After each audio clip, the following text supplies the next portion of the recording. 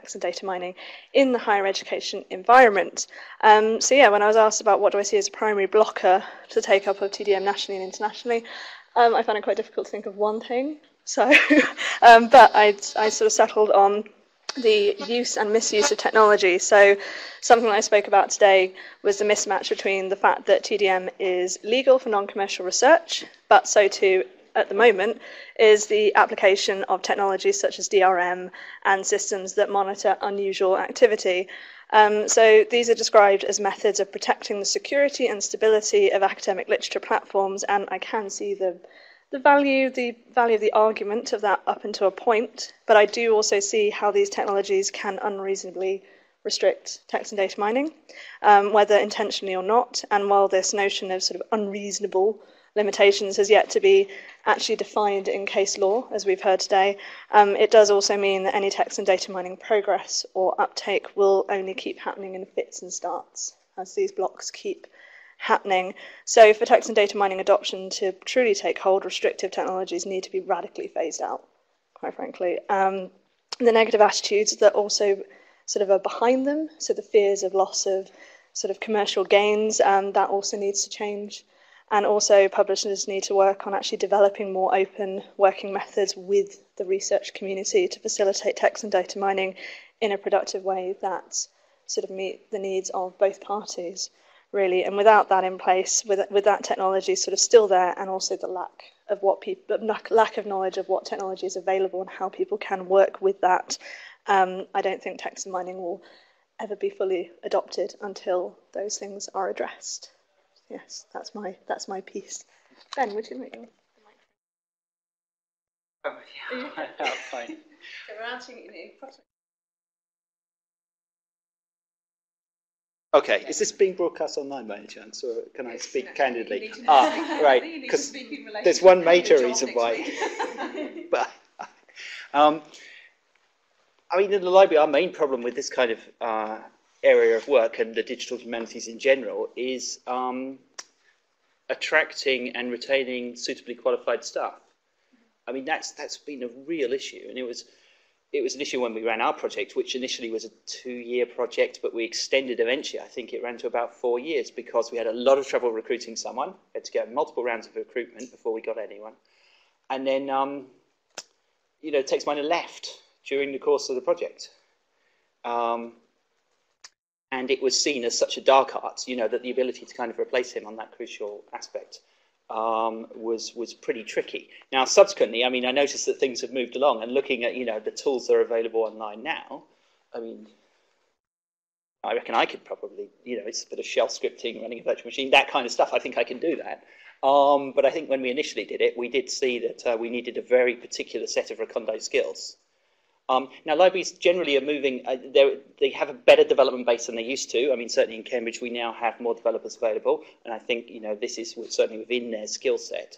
So I imagine if we were to run a project today, we would probably not recruit externally, we would do it internally, and we would just expect our development staff to, acquire the necessary skills in a comparatively short amount of time, by the looks of it. But that's the main problem. And it affects every technical project that we run in the UL and libraries in general, because we can't compete. In many cases, obviously financially, it's very difficult to compete with the opportunities that are open for development stuff elsewhere. But also in terms of interest, it's rare that we find someone. I think we were very fortunate when we got our text miner that he had an interest in the application of technology to humanities. But I think that's not that common. And I think we're lucky in that the developers that we still have working in the field of digital humanities in the library are people like that as well, and that's why they've stayed, because I'm sure they could have much better opportunities elsewhere. But I think they find the work stimulating. So I think that's the other issue as well, is that we have to perhaps make the work more interesting and not expect them just to, sit there and basically be a computer themselves. I think engage them in the value of the project, make them a stakeholder in it. And I think that's the advantage of this kind of discrete project way of doing things that we did, that our text miner was very much invested in the results of what we did. So far we seem to be having, that's the second sort of comment about staffing. We've also got money, we've got policy so far in terms of getting Well, I mean, we sort of put out an 80-page report or so on the barriers to text and data mining in Europe, so I could speak all day about this, but I think we broke it down into 3 main areas, and one of these was fragmentation. So fragmentation of resources, of knowledge, split across lots of different areas, lots of different people, different laws applying to different countries in the EU. This is a major problem.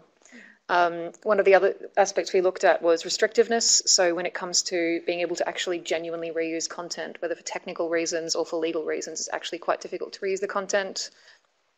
And then uncertainty was the third one. So I believe Danny asked the question, why is there not more TDM happening despite the fact that it's legal? And I think a large part of that is uncertainty and lack of awareness of what actually can be done under the law. And yeah, the distinction for non-commercial text and data mining is going to put off a lot of people, frankly. Researchers doing basic research or very non-profit stuff in university may feel safe under this exception, but as soon as you get into the area of collaborations with industry, you get into grey areas. And I mean, especially in terms of things like if you want to mine the open web, it's impossible to do rights clearance. There are some TDM activities where you can have huge benefits, but it's just not possible to get licenses for all of the content. And so I think, yeah, one of the recommendations this project has found is that in order to really recognise the benefits or to realise the benefits of text and data mining across Europe, any exception to copyright has to be broad and harmonised and very clear on exactly whom can be a beneficiary and exactly what kind of things they can do. And at the moment, that's not the case. And so even though there is, in theory, a legal exception, it's not being taken full advantage of. Charles Matthews, various hats. I'm speaking now as a Wikimedian, and I thought I'd quote a small part of a report I was involved in drafting to the House of Lords in 2014 to the Digital Skills Committee there. So this is verbatim, and it supports very much what Georgina said. Technical barriers prevent innovation and collaboration, reduce access to materials, and restrict the vast potential innovations in areas such as data mining. Our volunteers regularly attempt to mine data sources on the internet, the contents of which are freely licensed or entirely in the public domain, only to find that technical measures have been put in place to prevent or hinder automated access.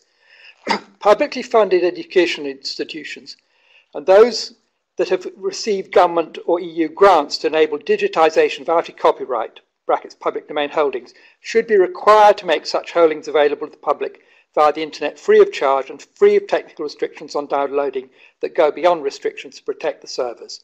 Innovation is being built on mining such data sources.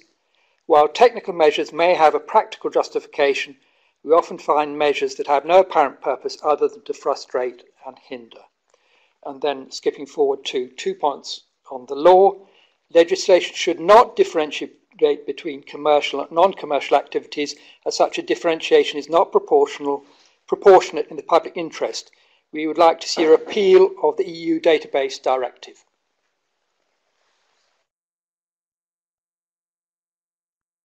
Alison O'Mara-Eves from the UCL Institute of Education, and we're going to have a bit of a replication crisis here because I'm going to try to not replicate what other people have said, even though I echo what they're saying. I come from a community of systematic reviewers. We've turned towards text mining and data mining out of necessity because the burden's too big. But the biggest barriers we're actually seeing to introducing this within our community comes from systematic reviewers themselves. Partly awareness. They'll be surprised and didn't realise these technologies were available, so there's a bit of a job for us to do in terms of letting people know what's out there. But just generally buy-in, so seeing the value of it. There's concerns about letting go of the control that we have over our scientific process, whether we might miss out on finding relevant information by trusting the machines. I think there's a little bit of skepticism around things like artificial intelligence that filters through from scary movies about robots through into actually using it in scientific research. There's also concerns about the black box issue, concerns about lack of off-the-shelf software, although that is improving. So NACTEM, for example, is starting to develop, and there's some other teams that are developing software that can just be used off the shelf, and some of them are open source and free. So that side of it's improving. But there's the skills. A lot of people just feel that they don't have the skills to use the tools, and there's a bit of a concern that they might not use it correctly, and so there's a bit of a barrier there because it is a scary technology that only computer scientists can master. And I guess the final one is around how the broader world will use and receive any products that we create that use text mining. So I was surprised the first time it was raised to me by a systematic reviewer, but it's actually kept coming up, is things like, will they be able to publish their systematic reviews in journals, because the journals may not accept it, because you can't explicitly say how the text mining methods identified the studies. There's things that the algorithm does behind the scenes that the systematic reviewer won't be able to communicate to peer reviewers and journal editors. So there's concerns around how their research looks to the community. One thing I would say, though, is that our funders, perhaps unsurprisingly, have been very positive and receptive towards this, because they can see that they can get more bang for their buck. So there's a bit of a cultural change that needs to happen amongst some people within the systematic review community, and I suspect it's similar sort of cultural barriers in other applications of text and data mining. Thank you. I'm Yvonne Nobis from Cambridge. I have an even worse problem than Alice, because I could quite happily replicate what everybody else said. Talking from a librarianship perspective, I think one of the major problems we have is advocacy. We know the value of text and data mining, or those of us who are engaged with it do, but we need to get that over to our users.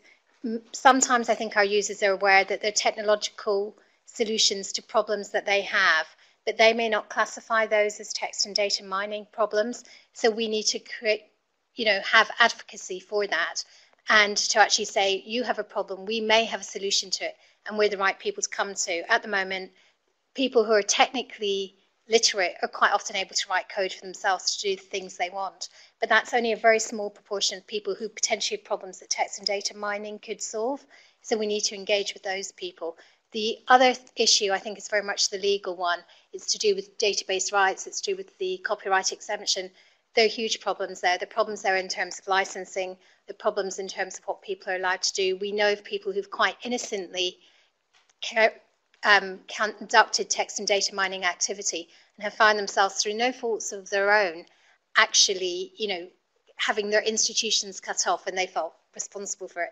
And that is an issue, and we need to address it. And at university level, that has to be addressed, but also I think at a national level, because at the moment, much as Georgina was saying as well, many of the safeguards publishers have for themselves, which I can quite understand, having been involved in the past where people have been trying to download massive databases illegally. But the safeguards they have to stop that sort of activity are also stopping legitimate text and data mining activity.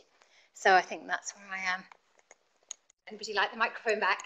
Well, I'm going to pass it on to other people. Okay, thank you very much. So we have had one question through Twitter, but what comments or questions might come from the floor? Is anybody interested in contributing to this, having been inspired by what we've just heard?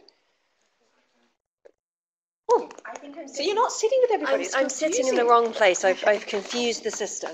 So I'm the final roundtable person? Yes. Okay. So if you didn't hear me before, I'm Rosemary Dickin, and I'm an editorial manager for PLOS, which is an open access publisher of biological and medical research. So from an OA publisher's perspective, it's unsurprising that I would see access and licensing as a primary blocker. I'm going to take a lead from one of my editors, Lars Juhl Jensen, who gave a talk to a group of publishers about what he needs. And he said, as a researcher doing text mining, he needs the text. He doesn't want much else. The format doesn't matter too much, and if he can get it in a convenient format, that's great. And the license has to be reasonable. But I would see that as a bare minimum. I think we can do a lot better. At a minimum, research should be freely available to those who wish to read and mine it. But I think we should be able to provide text and metadata from across journals and across publishers in a standard format that can be accessed, stored, analysed and reused without the need to pay or sign agreements. If publishers can provide content in a format that makes it easier to use, that's great. But if it can be in one place, that's even better. And let's make sure that we're not reinventing the wheel at each organisation or each company. Standards and centralised bodies can make this a lot easier, and we're really looking to the community to direct our next steps on this. Okay, so that's another, like Peter, sort of call to arms about the community working together. So does anybody want to comment on that, on who they think should be doing that, pulling things together, or where they think that that should be? Out? Yep. Last year I went to some event, I think it was Alps, and I met somebody from the Copyright Clearance Centre. And now I can see Peter now. But this is exactly... But they were very cautious about any reuse material. And I would be very worried about a publisher-led initiative in this space that restricted the legal rights of researchers to provide text and data mining. And that's not an anti-publisher statement. I think that would actually be damaging to a whole variety of industries as well. And that's where I think it shouldn't come from.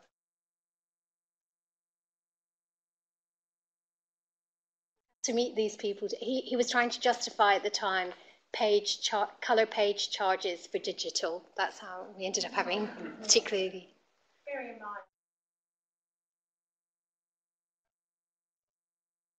mind. No, not all publishers, but it was just this issue. It was the color page charge, and he said, well, the color pixels charge more. I mean, I appreciate he was talking in jest, but it was quite difficult to keep one's cool in that situation.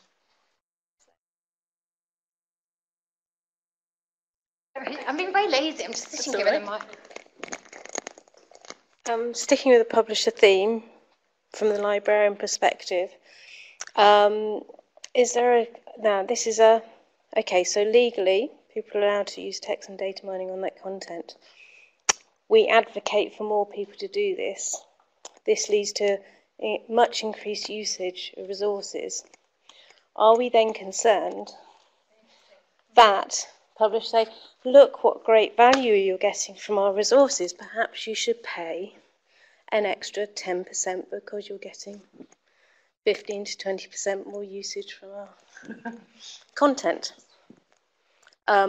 Because I know a lot of our GIST deals, they're band-based, but there's also a GIST model for what is good value from a per article download. So, you know, that's the text and data mining is great, but not me personally, but there is that worry is it could be used as another shoehorn for increased subscriptions in the future.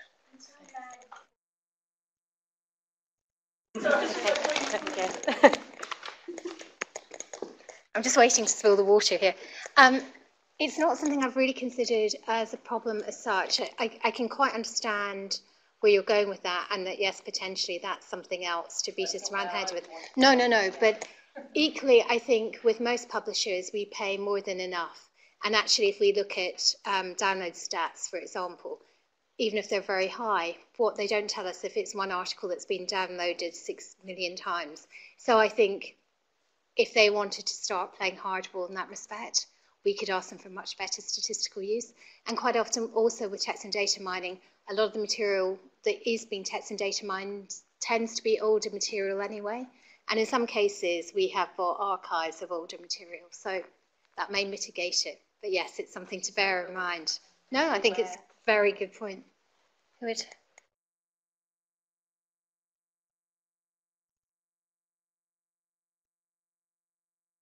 I'll hand over that.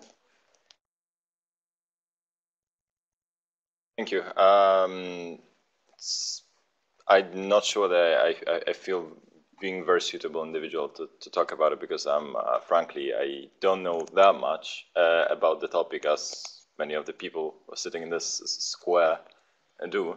But it seems to me, from what I can comprehend, that this is a very powerful tool for searching information. And because of that,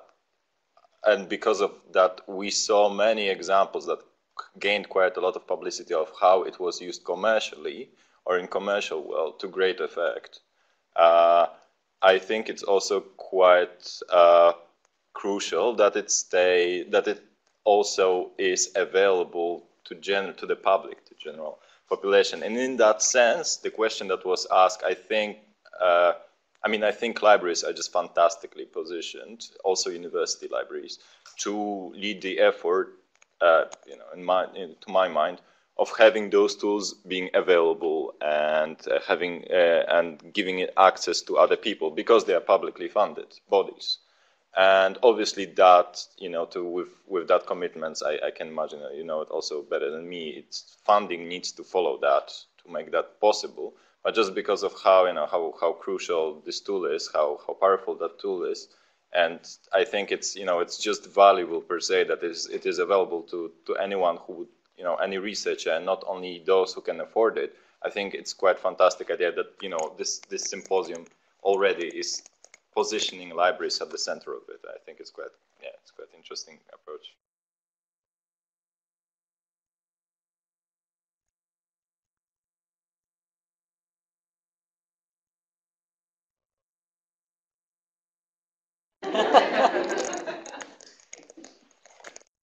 Yes, so first a comment on what we heard about paying extra for text and data mining. This seems to me to be a very bad way to go at the moment. Not only do we pay too much for our stuff, but this is a windfall for the publishers. Publishers do not do anything to increase the value of stuff being mined. It's a windfall. It's rather as if you had a house in the middle of nowhere in a whole lot of horrible factories around. They knocked them down, so you said, well, we'll double the rent because you've got a great view now. It's that sort of level of things. I also think it's extremely dangerous to go anywhere near publisher-centric solutions such as Copyright Clearance Centre, which is basically a rent-seeking monopoly. You've got to remember, it's a monopoly. The easiest way to solve this problem is to say to the publishers, charge us whatever you like and give us access to whatever you feel you can do for the price. And unless we challenge it, that is what is going to happen. They have to be challenged on that. So that was picking that one up.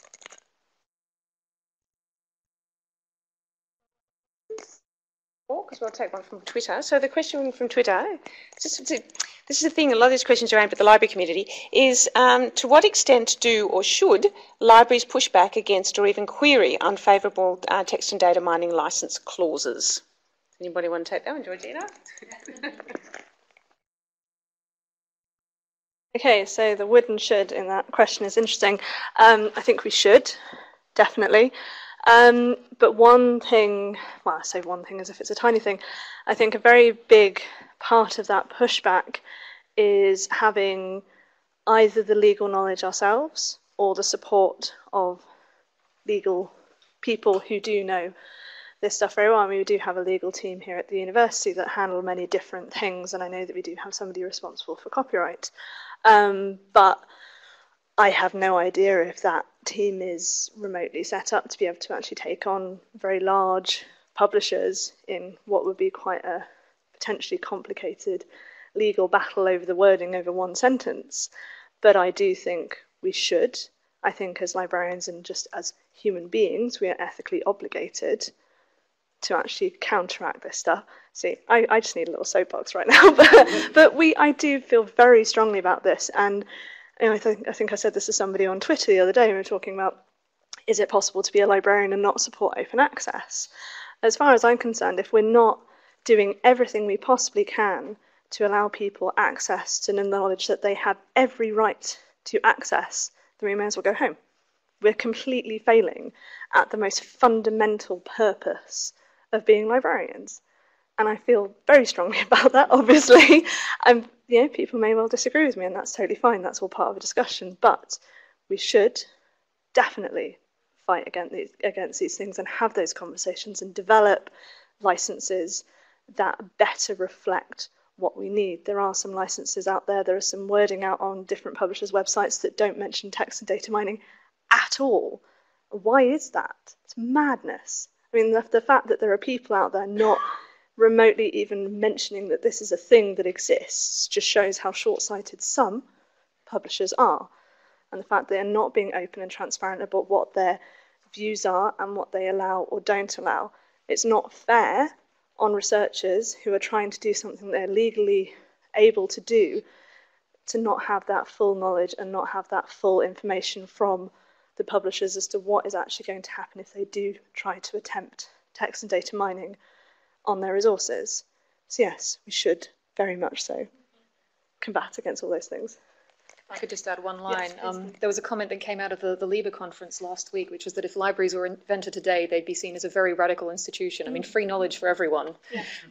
Who'd get behind that? So, yeah, I think it's a question of what is the role of a library in society and in the landscape of research in general. And if it is to support researchers and to support access to knowledge, then I do think libraries have a very strong role to play, to understand what researchers' needs are, what their rights are, to make sure that you're helping them be aware of those rights and supporting them in meeting those needs.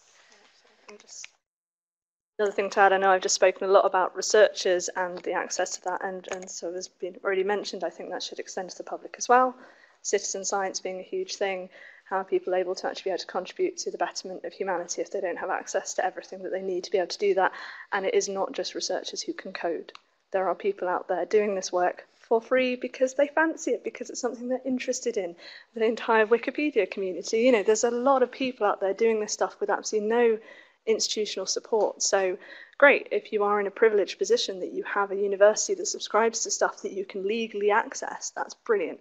But if you're not, because you don't have that institutional association, or if you're in a country that simply is not able to buy access to all that kind of, you know, all those resources, all that literature, all of the knowledge that's out there, this stuff needs to be expanded further. But I realise the first challenge is addressing it for the university community. But, you know, the ethics are still there, the ideas are still there.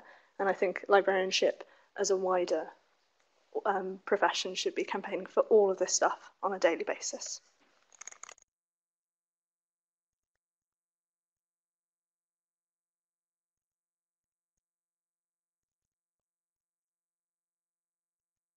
So I think it's important to remember that the copyright exception contains a clause that says that cannot be overridden by contract. And what that means is, even if you sign a license that has got a clause in it that says you can't do any text mining or constrains it, then that can't be upheld. So it's up to the publishers then to say, to you know, explain to you and say, well, just a minute. But then you say, here's the letter of the law. Deal with it. So, I mean, I think we have to be proactive, certainly, in noticing licenses that have these restrictions in them. Also remembering, though, that unless we're dealing with something like Nestle licenses or something like that, that this may be a license that is on a publisher's website and is being consulted by institutions around the world, right?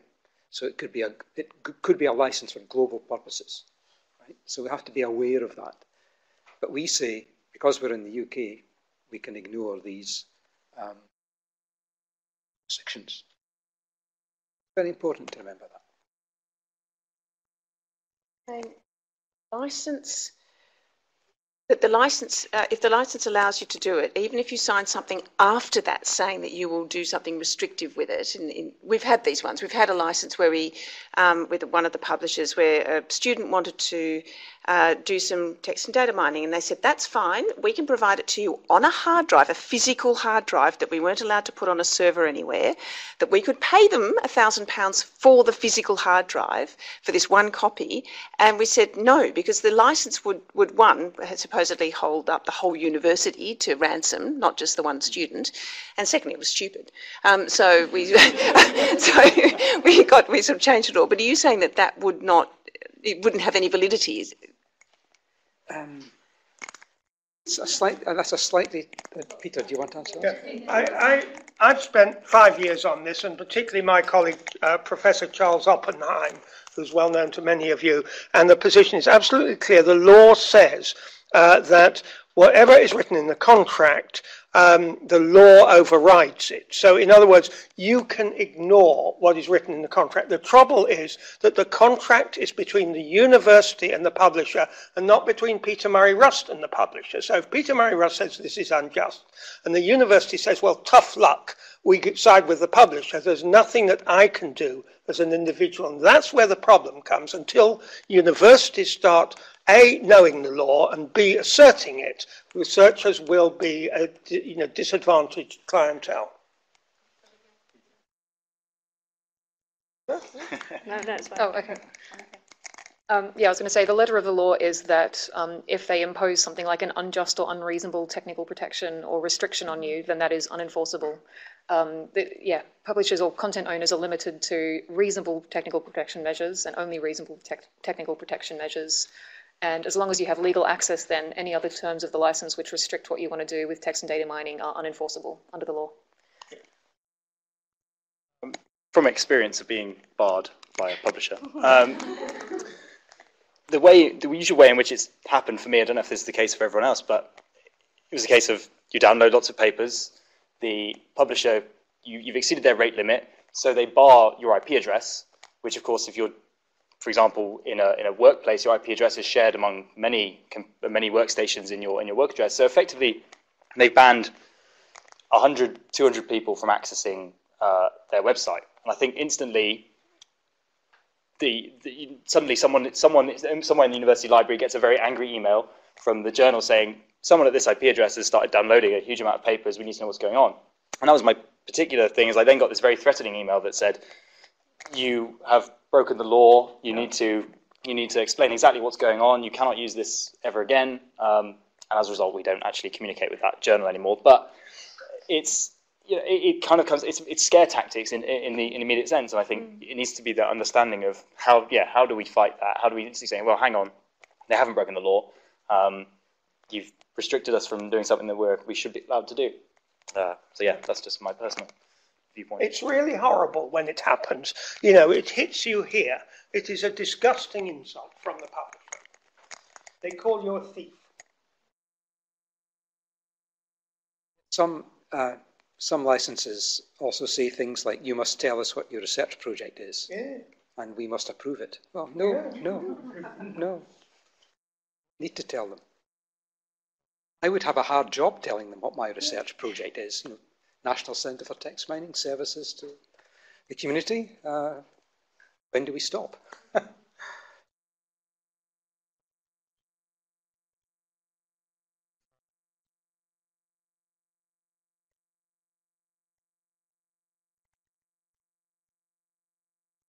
Question to those people who've been banned or barred from publishers. When that sort of thing has happened, have you had any support from anybody, or have you just gone away and said, okay, it's more hassle than it's worth? Because I would imagine this is duplicated across the whole of the UK, at least, in every academic institution, at least 2-3 times a year, that there are people who are being barred from accessing research quite legitimately. And I would imagine you're one individual, you get a lawyer's letter or something pertaining to be a solicitor's letter. That's usually quite enough to make people stop what they're doing, not to turn around and say, well, actually, I'm going to fight this on principle. I'd actually be interested to find out if anybody knew of cases where people had actually, taken this further as well. So, yeah, as Peter said, it kind of hits you instantly. I don't want to say I was just following orders, but I'm working on a project that is outlined well in for example, my PhD proposal and things like this. And you start doing something that you don't see a problem, and the main issue you get instantly is, okay, you've broken the law, and that's it. You're suddenly you get very defensive, and the support I got in the initial instance was actually, it almost felt like the response I got almost from the university to an extent was, what have you done? Why have you done this? Yeah. Exactly. You've caused us a lot of trouble, and I felt instantly like I was causing a lot of people a lot of hassle. Thankfully, support of Peter, for example, and my supervisor in our department, who kind of said, "Hang on, this is a tool that actually." Part of the funny thing about this tool is that the tool I use to retrieve data is actually published in the journal that barred me from using it. So it makes absolutely no sense. So thankfully the support was there, and in the end we resolved the issue. But so yeah, there is support there in the end, but in the initial instance, it's kind of everyone's up in arms and thinking, what have you done? You've caused us a real problem.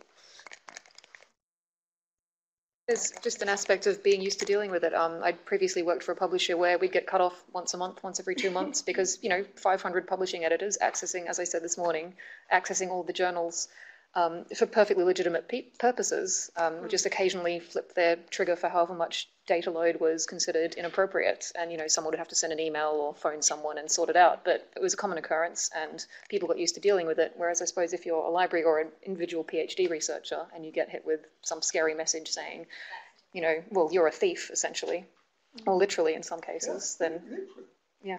Yeah. I think it is very much that difference of it being the individual as opposed to the institution. So I have dealt with in the past certain things like this where, access has been cut off for whatever reason, and I do have a real problem with the assumption or that there is guilt, that someone has done this maliciously, rather than doing something legally, or in some of the cases I've dealt with, somebody just being a little bit over enthusiastic and downloading quite a lot of stuff at one go and going, oh great, this is amazing, I'm going to download all these papers and then keep them for a rainy day or whatever. And yeah, I think what you said about the sort of the fact that you sort of feel like you're almost causing people problems and things like that. I mean, on one hand, it's an inconvenience that sometimes large proportions of universities are cut off from various things because access has been denied to a certain IP address, however it's particularly played out. But at the same time, this stuff does happen. Things go down all the time for a variety of different reasons, and I think to make anyone, intended or otherwise, to make anyone feel like they're causing a bother or they're causing a problem through doing something legitimate is terrible. And I can only apologise that you're made to feel like that, but I do know that it's not uncommon, your experience. And yeah, I do think something needs to change with the way in which the response is handled, whether by the university or by the publishers, how wherever it's coming from, the assumption that you are doing something deliberately illegal, often it's not even illegal, but doing it in that way, I think, is a very unhelpful response, and it means that we don't get past that, oh, well, you've done a bad thing, therefore we're cutting you off, as opposed to, okay, this thing's happened, let's work with you to actually try and find a solution so it doesn't happen again, or that so we can facilitate what you're actually trying to do, rather than just, that's it, you're banned for life. Good luck with your research. See you later. It's a problem.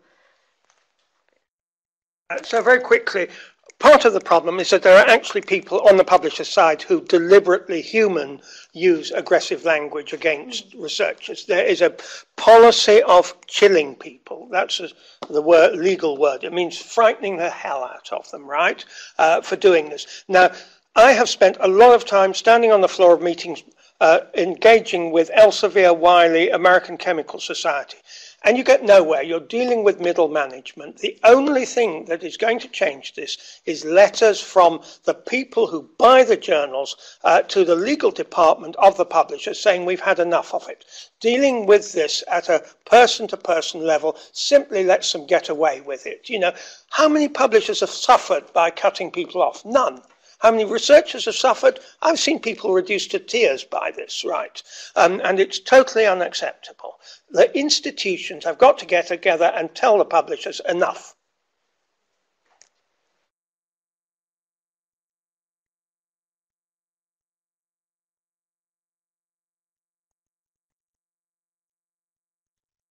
I want to say a couple of things. One is I can't obviously answer for the publishers, but I work at the point at the UL where these messages come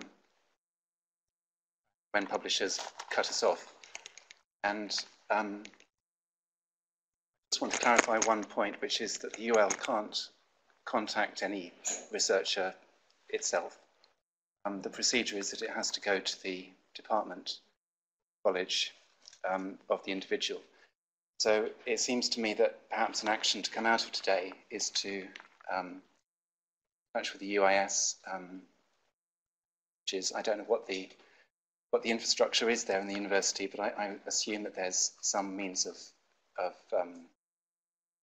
coordination of IT officers in the colleges, departments, and faculties. Whoever is doing that contacting, because it's just to be clear, it's not the university library. The university library deals with the problem, but then it can't interact with you. It's done by you and the department. So they need to do a much better job, obviously, of managing that communication. The other thing I just want to say is that we deal with the licenses for mostly publisher, mainstream journal licenses like. And I think Danny's probably working on this at a higher national level, but today the reality is that these publishers can cut us off, as you've described. What I think we would like to do is not to receive these messages from publishers telling us that this has happened, but instead to anticipate the problem. Sure that there is a massive, potentially massive overhead in terms of staff resource here, but very early days, it would be interesting at the very least to see whether instead we could contact the publisher ahead of the TDM activity and say, I want to do this on your content, not cut us off. I do appreciate that there are other efforts that are working at a much better solution, an automated solution. About a subset of content which may not be relevant to you even. As we have that right in law, it seems to me something that we could try. And just on another point of detail, we are, for example, in fact, with Elsevier, of listing their imposition of in the license to make TDM more difficult. So there, that experience and listed it in water since so much time, so I find it very difficult to speak. I'm very dehydrated. So, can I just add on that point, as an evil publisher, Taylor and Francis, I'm worried I was put my head above the parapet here, but I hear a lot of what's going on. I think we do have to make it more transparent, what we allow for our publisher. Now, I know our license should, with University of Cambridge, say, basically, just let us know, and we'll let you do it. That's, you know, if any notice from us is just because we don't know, we don't try and block. We do try and say, if you want to text mine, just tell us so that we can prime our servers to expect it, and off you go. So, and I don't know if that's true of all publishers, but it sounds a bit not. Yeah, but that's really what it does. So some of this is accidental. Some of the language then becomes because it goes to legal departments who are so far away from salespeople, etc., who deal in sort of your legal departments are so far away from you, and it becomes the will you wave in between lawyers at some point, which is what we get into. So, so if we can avoid that by just letting us know, and I know we get very few requests because I went to check before I came here what the position was. We get very few requests, which for us can be interpreted as there's not demand, or people aren't aware. And it's probably perhaps somewhere in between there. We need to make it more aware, and I think I'm going to go back and talk to my colleagues and say, how can we make things more aware to everyone that we don't want to block this?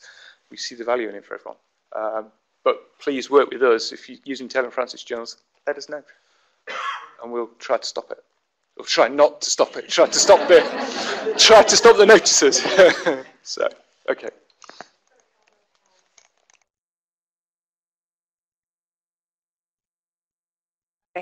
I'm sure that 10, 15 years ago when things like electronic journals became available and then ebooks, librarians are having similar questions. It seems that there's a kind of bigger situation going on here, is that publishing, making things available digitally, there's lots of advantages for publishers, but there's also lots of advantages for users, and I think there's a bit of naivety in, well, you know, you make something available electronically, and what's possible then is then to be surprised and be restrictive about what all the other things that people can do with that digitally available content. So maybe we need to kind of stop this similar situation happening in 5, 10 years' time when something else is possible because content's available digitally, and people need to if you're going to make things available digitally, then you have to be aware that people will do all kinds of things with that, and so you can't kind of make things available digitally and reap all the benefits of that, and then also at the same time go, oh, actually, we're not going to allow you to do things like text and data mining. Well, it's like such an obvious thing, you know, like, well, you know, if it's available electronically, why would people not want to do that? And I'm sure publishers and people making this content just need to be a little bit less disingenuous about what is then possible with that content.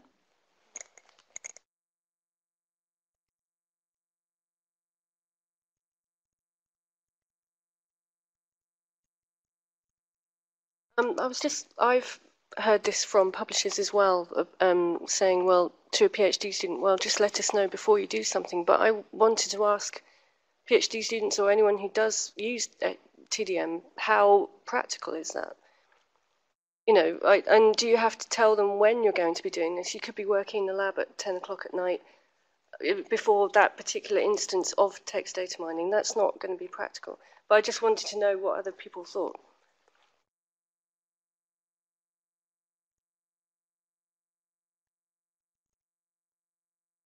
Sorry, a lot of work goes on before press the button that goes text data mine. So at some point, you might have a knowledge of when you're going to press the button to get it shuttling through the algorithms. I'm not a researcher in that thing. I mean, yeah, we can try to anticipate what people want to do with content, but you guys are at the forefront of what's been done in the world, and we're quite a few ways back. So yeah, we want to work together. Certainly my company does. I don't know whether the best mechanism is through the library, and the library contacts us. Mechanisms are always a difficulty of the process, but I'm sure we can find them. If research, you don't just wake up one day and go, you know, I'm going to text data mine that. There's planning that goes into any research project. Getting the question ready, what do you want to know? So at some point, even if it's 3 months ahead of the line, that we're aware, and we shouldn't want to know what all it's for, because that content's there to be mined. I mean, if people are asking that, I don't know who they are, but I would hope my company wouldn't, and we weren't. But I can imagine some do. So.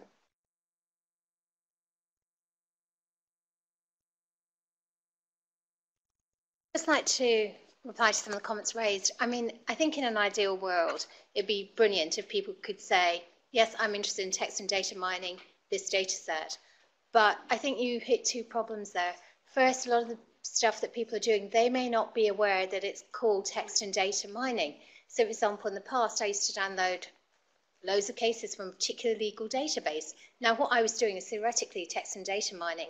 But at that point, I knew once I hit 1,000 articles, then I'd be stopped. So I made sure I limited my searches to 999 articles to get them. But it's you don't. I would never call that text and data mining. There are other people who'll be doing very similar activity where they'll be looking for a string of words across a wide variety of data sets, and it will never cross their mind that they're doing something that potentially could hit a tripwire. So I think that's one problem, sort of advocacy about what text and data mining is. And secondly, I think there's a problem in terms of the fact that if you're looking at, say, an institution the size of Cambridge or any other institution, the staffing structure for people like James to actually be able to handle X many requests from X many different researchers, and also the nature of research is you're changing your mind as you're going along. You're looking at one data set, you're looking at another data set, you know, perhaps running identical searches. And I just see the publisher perspective as well, but I don't think it's actually a practical solution. I don't think universities in particular are funded at that level to be able to do that sort of. If we were, but we're not. Yeah, in direct answer to the question about how we sort of currently do it and whether or not it's practical to just sort of notify everyone in advance, it really depends on the project in the first stage, because it's quite possible that people are working on sort of live, online, constantly mining new information.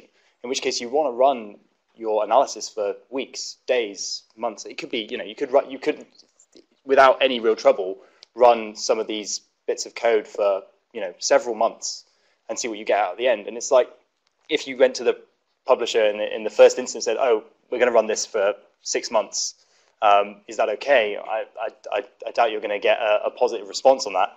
But of course, I just want to sort of add as well that I don't think there's an issue. I don't think any of us have said this, but I want to just highlight the point. I don't think there's an issue with the kind of rate limit thing, in the sense that it's not unreasonable for us to not crash publishers' servers. That's completely reasonable. I just think that the diversity, and certainly what I've experienced with the different publishers, is that some of them are as slow as 1 a minute, which at that point you're not data mining. You might as well just click them yourself, because that is quicker. So I think that needs to be looked at as what is an acceptable rate limit for everybody involved, and whether that, I mean, obviously every publisher's server is going to be different. They're not going to be able to have the same access rate, or at different times of the day the access rate is going to change. But I don't know how best to deal with that.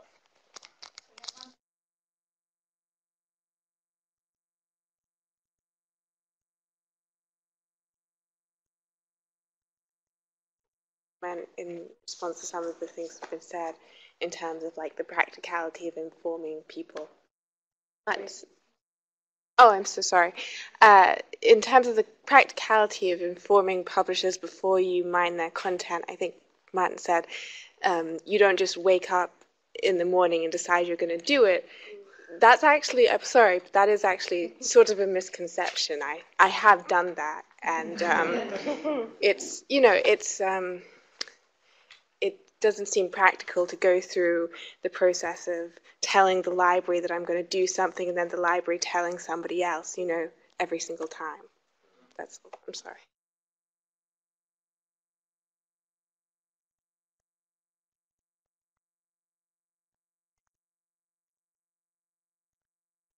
I think language, totally agree. I think I've worked in plenty of areas where different things mean, the same thing means different things. You see what I mean? Same words. And I think trying to find a common language as to what people are doing, that's going to be a challenge. We're behind the curve on this. I mean, we're going to, of necessity, going to be behind the curve on what we hear about, because what goes on in a research lab or an office takes time to permeate up to the libraries interact with publishers at the sales level, it takes time to get from the sales department to the editorial department, the marketing department, the legal department. That takes time, and a lot of this is just permeation. I don't think the majority of people in the publishers want to try and stop it, block it. I mean, IP addresses, I'm still amazed that IP address is used as the means of access in a modern world, to be honest. But that's another issue that's beyond that. But I think it's trying to get the dialogue going effectively, and I totally understand where Peter's coming from in a lot of his scepticism, because I do acknowledge some people in my industry are. Yeah, okay. But it's trying to get that dialogue going, find the appropriate mechanisms that, okay, if you do wake up in the morning, you do it, fine. But that we respond in a way, and we're trying to make it as transparent as we can, where we can. I don't know if my company puts something transparent on our websites, even or on every article or what have you. I think we need to look at that so that people can find this information. Obviously, there's a UK legal exception to the rest of the world. So we operate in many different copyright environments as well. So trying to get that message over to everyone and what have you is a difficulty as well. So, but it's just trying to find the right message to the right people at the right time, which is what someone talked about in their text mining actually. So, but that's the difficulty. We don't want to obstruct. Anyway, yeah.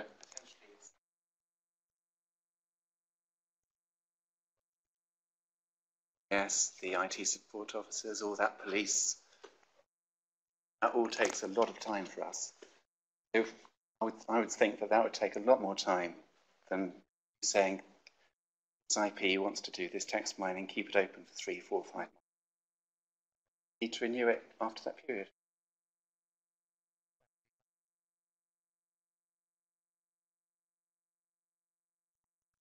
What I'm hearing, and maybe not this might not be what other people are hearing, but I'm hearing that we're talking about mechanism now. That what we've ended up talking about, we started talking about difficulties with staffing and talk about issues to do with the universities getting its act together or the country getting its act together. We discussed the sort of problems with the publishers and all the X, Y, and Z. But actually what we've ended up talking about is what is the process here? And that's complicated. And I think I mean, it's not something we're going to solve today, but there are a couple of sort of solutions that have been put up by different people, and others have said, well, that's not going to work for me. But I think that probably is the next conversation we might really need to be having. On a practical level, how can this work? And I'm not quite sure how we have that conversation, but I think that is because we need to find a solution. Because everyone's saying, well, how about you do this? Well, that's not going to work for X, and well, no, I only want you to do Y. That's not going to work for us. But if we can find examples of things that do work, perhaps that's a good start. I don't know. We are out of time, but that does not mean that the conversation has to stop, because we do have nice summer drinks downstairs, but you will not be allowed out the door. We are locking the door until you complete your feedback form, because that helps us make decisions about how we can continue this conversation to try and really affect some change. So while you are all in the room, I would like to thank everybody so much for coming along and participating. I think this was a really good opportunity for us to get together and discuss all these activities. We have recorded at least half of what went on, and we'll be making that online, and some of it you can hear. So thanks very much for coming, and we'll meet you downstairs.